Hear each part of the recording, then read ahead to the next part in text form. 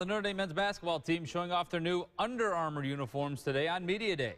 The Irish getting ready for their second season in the ACC, one they expect to be much better than last year's 15-17 campaign. Head coach Mike Brey says that getting Jaron Grant and Pat Connaughton back is a great place to start.